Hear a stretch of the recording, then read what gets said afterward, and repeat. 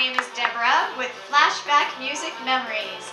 I'm so happy to be here today to celebrate Fern's 90th birthday. I've found some songs that will take us on a sentimental journey of Fern's life. So sit back and enjoy this flashback to Fern's past. As many of you probably know, Fern grew up in Kansas, and like a young girl named Dorothy, dreamt of what was over the rainbow. When all the world is a hopeless jumble, and the raindrops tumble all around, somewhere over the rainbow, if happy little bluebirds fly beyond the rainbow, oh, why can't I?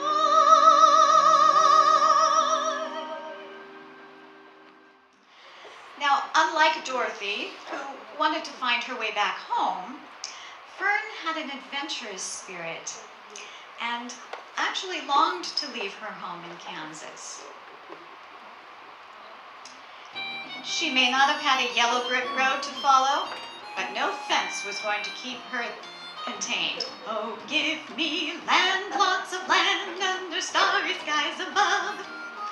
Don't fence me in. Well, Fern must have had a spring in her step and a smile on her face, because it didn't take her very long to land a job at the phone company. This is the only song I could find about a phone.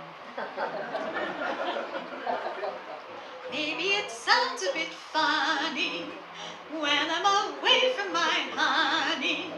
Here's what I do with my money. Excellent. Okay, I've got some trivia for you. Who can name the orchestra who played this song? Glenn Miller. Excellent.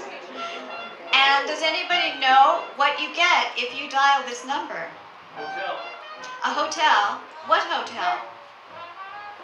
Where he's living because he wants to be close to his wife. That's part of the story, yeah. So Fern is now living and working in Los Angeles at Ma Bell, the land of make-believe. Between Hollywood and Disneyland, things can seem a little superficial until you fall in love, and then suddenly it all becomes magically real. It's only a paper moon sailing over a cardboard sea, but it wouldn't be make-believe if you believed in me. Well, Fern found somebody to believe in her, and the magic of love made it real for Fern and Phil. They met at church in 1944 and got married the following year. Without your love, it's a honky-tonk parade. Without your love. Well, we're at the last song, and actually this is one I don't sing, but it does represent the music that Fern and Phil used to listen to, possibly from 1951 to 1971 when it was aired. But take a listen to this last song and see if you can name the tune and name the television show.